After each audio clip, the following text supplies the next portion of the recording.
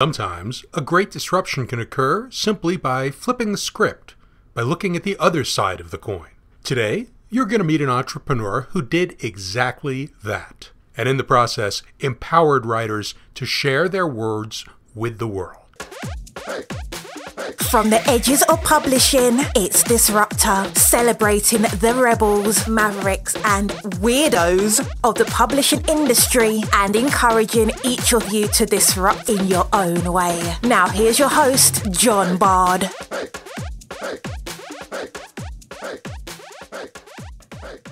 Greetings, one and all. I'm John Bard. Welcome to Disruptor, Episode 11, with Ricardo Fayet of Reedsy.com. I've been in the publishing world for close to 30 years, and I've seen a lot of things change, but maybe they haven't changed fast enough. And so I asked the question, are there disruptors out there? Are there people and companies that are really changing things in publishing, pushing us into the future, throwing out the old rule book and creating a new one all their own? I went in search of that, and I found them. And every week here on Disruptor, you'll meet them. Welcome to the journey. It's time to disrupt.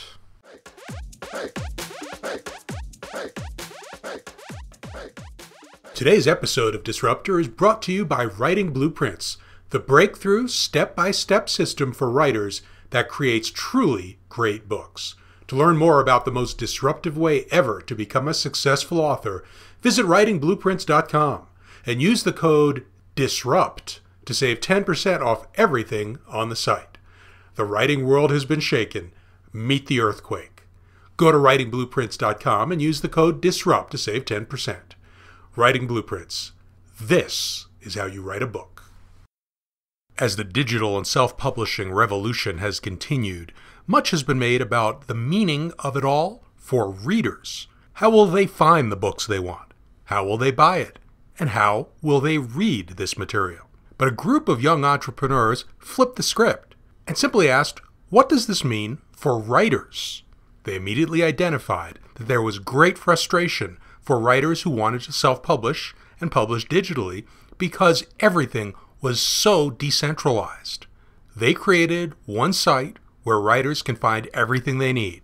It's called Reedsy.com, and it's changing the face of self-publishing. I spoke with one of those young entrepreneurs, Ricardo Fayet, about Reedsy and about what comes next. Welcome, Ricardo, from Reedsy.com. I'm really been looking forward to having the opportunity to chat with you today. Thank you, John. It's a pleasure to be on the show. Let me begin the way we always start all of our discussions with folks. You know, we do celebrate the rebels, mavericks, and weirdos of the publishing world.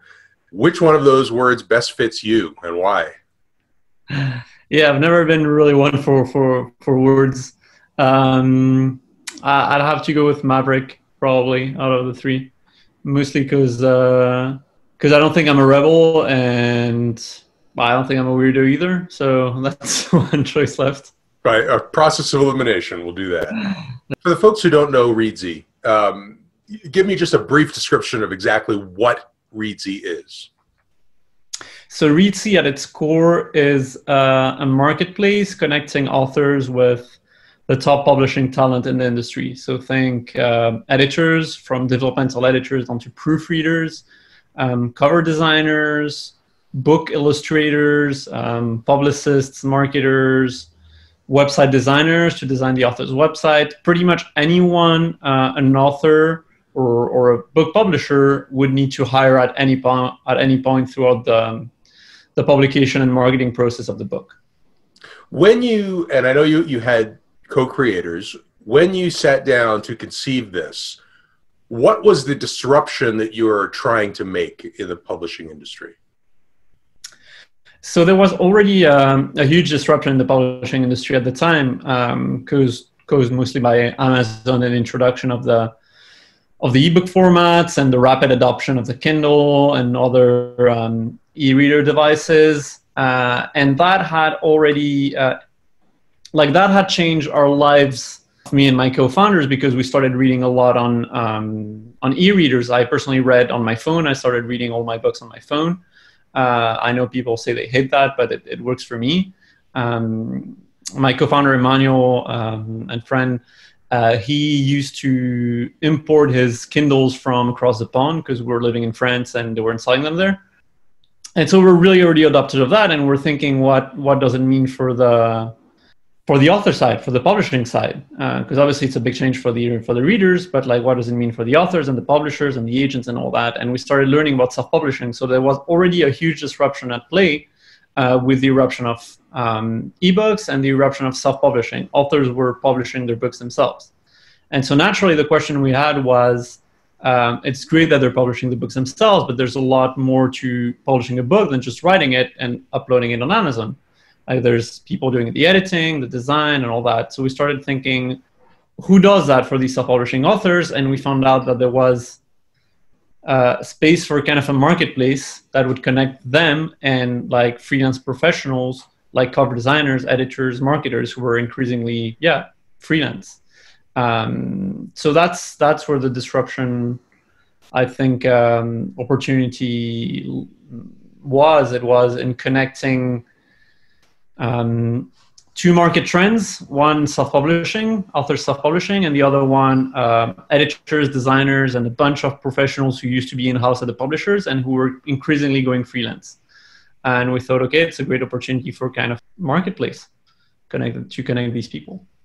You know, one of the things that we've done in our own business, and a lot of the folks that we talk to on Disruptor are doing, is promoting what I'm calling the democratization of publishing. It's taking publishing control out of the hands of gatekeepers and putting it into the hands of authors, which is a wonderful thing in theory and often in practice. But let's talk for a minute about gatekeepers and why they were there in the first place, and whether bypassing them entirely is always the best thing. How do people make up for the lack of the sort of curation that a publisher does? When an editor, sees 20 manuscripts, maybe one of them might spark her interest. Maybe none of them. Maybe 1 out of 100 might spark her interest because she's read lots of manuscripts. She knows what's good, what's not, what will sell, what won't. An author on his or her own doesn't really know that. So how do you make up for the lack of that gatekeeper without just putting a glut of really poorly created content out into the world? It's a tough question. I think more than, or rather on top of democratizing publishing and allowing everyone to just like put the story out there, no matter how good, how well produced, or how relevant it is, self-publishing has also created a way for a very, very niche audiences to find books for them. So on the one hand, you have a lot of bad stuff that comes on the market. And in fact, like probably 90% or 80-90% of stuff that gets self-published is probably read by just 2-3 people. But there's also a huge part of self-publishing that's just authors writing for a very small niche and being able to reach that niche. When in the past, publishers who are obviously larger companies interested in scaling, interested in making as much money as possible on a title, we're only going to look for what they call commercial titles. So titles with huge commercial potential. And I think that's one of the really positive things about self-publishing is this niche effect. And in a way, the reader becomes the curator. If you put a book out that is either badly produced, badly written, unedited, or with bad cover design, or is professionally produced but isn't written for a market or doesn't really have a market, then you're not going to sell, basically. And that book might be out there and just create a content glut, but effectively no one's going to see it. So it's not really going to be a big deal. It's just going to cost Amazon a couple $1 a month to host it on their servers. That's it. Mm-hmm. So when the folks who come to Reedsy, are they typically people who are writing for niches, people who are writing for easily defined and easily reached markets, or are they people who are putting out poetry, anthologies, or simple books that maybe will just sit there and not sell? Who are the folks that are coming to you? There's a bit of everything, to be honest, and it's really hard to give percentages because we really don't categorize people. We don't ask them when they sign up. Are you just going to publish a book that no one's going to read, or are you actually going to publish a book that someone's going to read? Right. But I'd say that since we really have top professionals on the website, so they're expensive. Like, it's the higher end of the market. So if you're going to spend maybe $2,000-$3,000 on editing, as you should if you're serious about your book, then you probably have high hopes that your manuscript actually has a lot of commercial potential and that you're going to make your money back. So I'd say a majority of our authors are actually have this goal of writing full-time, or at least of putting out a book that's going to enable them to make a living out of whatever other activity they do. If it's nonfiction, it's often books to support a business or some form of coaching that they're trying to develop. Generally speaking, who are the people who are coming to you? Do you kind of have a sense of the age group, the demographics, who they are? It hugely varies. It hugely varies. Obviously, the demographics, I mean, it's going to be mostly people in their late 30s to late 60s, probably. We know that our number one genre is fantasy. And our number two genre is probably either science fiction or romance or memoir. But we also have a lot of self-help, a lot of business.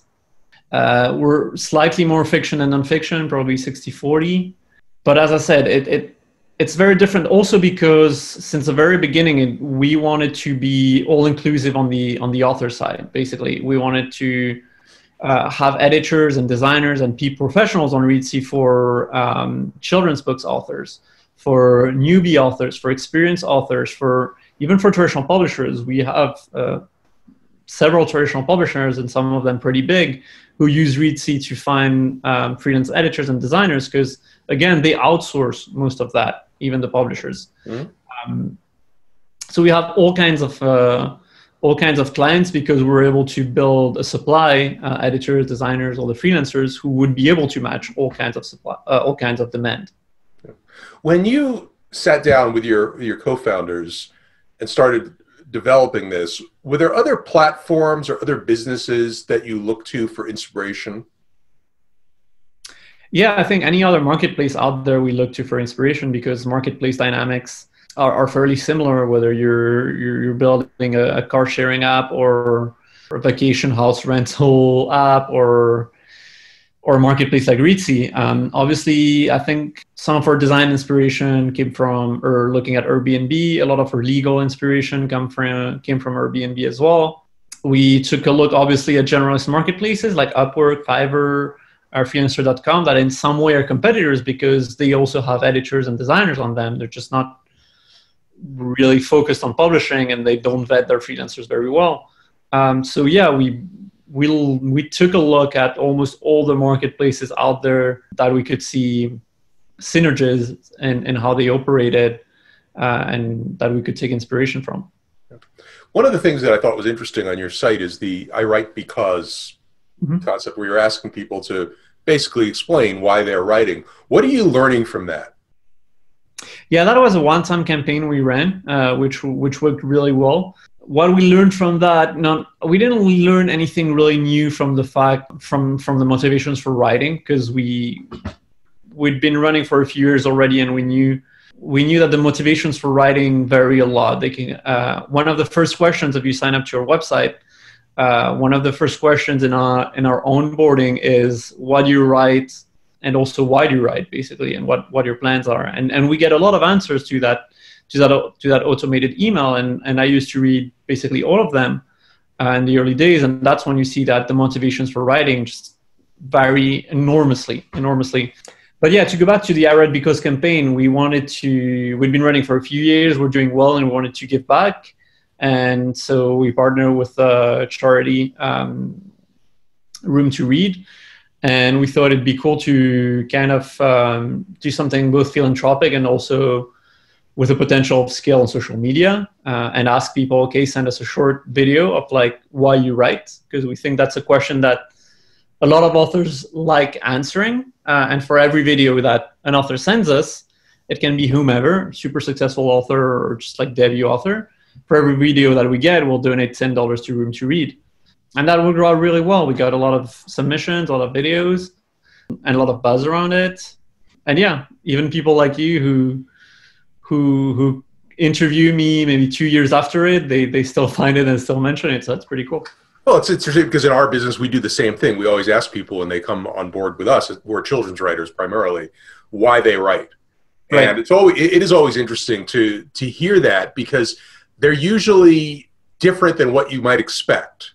You know, a lot of people might expect, well, I'm writing, you're going to get a lot of people saying, I want to make a living, or I want to earn extra money or whatever. But it really almost always comes from a heart place. It always comes from, I have something inside me that needs to get out. That probably has never changed. Absolutely. And I think for children's books, what we get a lot is parents who find that they wanted to find a certain kind of children's book for their child, and they didn't find it. So they kind of started telling their child stories, and the child liked it. They wrote the stories down. Other parents liked them, and they thought, okay, this book needs to be out there. And I think that's actually one of the main reasons people write and end up self-publishing, is that they look for a certain type of story out there, or for a certain type of book out there, and they don't find it. And they think, hey, I can write it and I can publish it myself. And if there are other people like me out there who think this kind of book should be out there, they might find it, they might buy it, and who knows, I might make some money out of it. Based on what you've seen in terms of people who've come to Reedsy, and you've maybe followed their progress a little bit, what kind of advice would you have for someone who is just starting the self-publishing journey? What are the things they really need to focus on to create a successful book? I think I should spend a lot of time on the writing process. And a lot of people think, hey, I'm just going to write a book, and forget that writing is just like, I like to compare it to playing a musical instrument, because no one wakes up one day and says, hey, I'm going to be a world star guitar player by this time next year, you know? Whereas a lot of people think, hey, I'm going to write a book and I'm going to be the next J.K. Rowling by this time next year. And I'm sorry, but it takes a lot of skill. Writing is a skill. It's something that you might have some talent for, but it's something that you learn. So I don't recommend necessarily taking writing courses, but I do recommend writing a lot, writing regularly, having a discipline for writing. Reading about writing, buying books on plotting, on story structure, on characterization, on dialogue, on all the aspects of writing. We've got a ton of free courses at Reedsy, on Reedsy as well, that we call Reedsy Learning, that cover all these aspects. And then either taking a writing course or working with an editor, because working with an editor is not just about publishing your book, it's about learning stuff about writing that you would never learn otherwise. It's both publishing your book and taking a one-on-one course on writing with someone who knows everything there's to know about it. Also make sure that there's a market for your book, because I see too many people writing. This goes to all the memoir writers out there, all the people who think they have an original idea for a story. Do make some research and make sure that there's not like 50,000 other books out there about like a memoir on addiction or something like that. Right. Which again, yours could be unique, but in order to know that, you need to at least read some of the other ones and know why yours is unique. Right. As you guys look to the future of Reedsy, what's on your wish list? What would you like to develop into?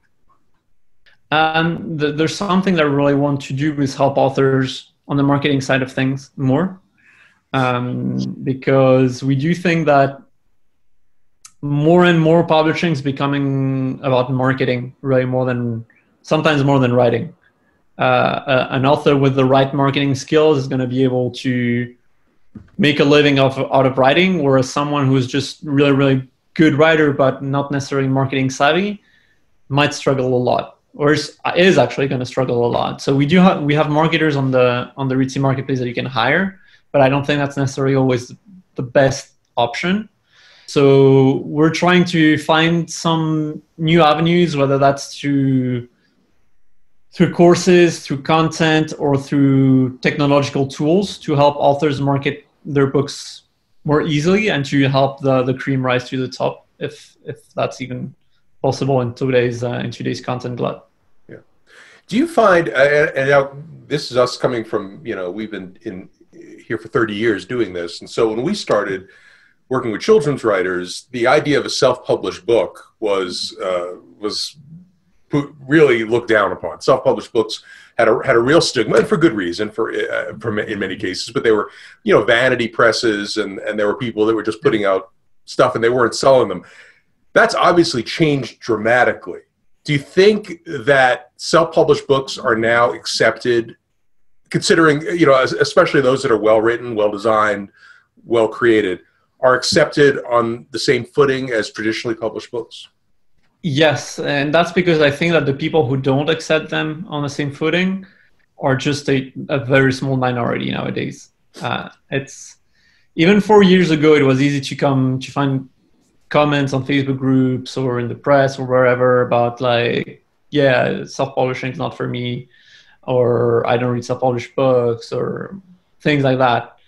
Nowadays, it's hard to find them. You find them here and there, but not that often. I think the few places that are still actively discriminating against indie books are traditional PR, traditional media. Oftentimes because the same people who own the big media outlets are the people who own the big publishing companies. So they kind of want to feature the books published by those big publishing companies rather than by indie authors. And bookstores, sometimes I think the advantage of going through a traditional publisher nowadays is PR and bookstores and presence in physical bookstores. So that's the two main places that still discriminate against indie books, sometimes because they have vested interests to do so, and more often because there's just a lot of self-published books, and saying I just look at books that come from traditional publishing is a very easy way to curate, basically. It's not a great way to curate, but it's a very easy way to curate. As you kind of just look down the road at publishing in the book world, say 5 or 10 years down the road, what do you see? Anything interesting that's different than what we might see in the landscape now? I hate looking at 10 years time in publishing, because if you'd asked anyone this question 10 years ago, I think no one would have predicted what's happened. In the immediate future, there are a lot of questions. What's going to happen with Barnes & Noble? What's going to happen with Amazon? In 10 years' time, I think it's even possible that Amazon will have been disrupted by something else. There's a lot of talk about interactive reading. It still hasn't taken off, even though we've been talking about it for several years. There's talk of AI-written books. Again, no one's really been able to achieve that, thank God. There's been a lot of talk around augmented reality. Audio is on the rise, but how far is it going to go? I think audio is definitely going to keep growing. And I think we're going to get to a point, I think more importantly, more people are going to be reading. Mm-hmm. That's what we've seen. The increasingly positive trend that we've seen in the recent years is that more people read. And we're expecting that wasn't going to happen because of video games, because of TV, because of all these distractions. But in the end, more and more people read nowadays. And especially among the younger demographics, I think that's the one positive thing that I can see happening in the next 10 years. It's more people reading, and whatever form they read in, whether it's ebooks, whether it's print books, whether it's short format on their phones like it's happening in Asia, whether it's audio, all kinds of consumption of content are great for content creators in the end. Let me end this with the question we always end with. Who's your favorite disruptor in history? It could be someone living, someone dead, anyone that comes to mind. I think an easy answer is Jeff Bezos, because we love hating Amazon. It's a thing we love doing. Amazon's is now what Barnes & Noble was maybe 20 years ago. Outside from the book world, where I think they've done amazing things in the book world, but outside from the book world, they're a company that's basically brought any kind of product to your doorstep wherever you live, especially in the US. And I think, thinking from the perspective of someone who lives in the Midwest in a very remote town, knowing that they can get any important product or something that they would really need without having to drive miles. And just in a question of hours or days, it's just life-changing for a lot of people.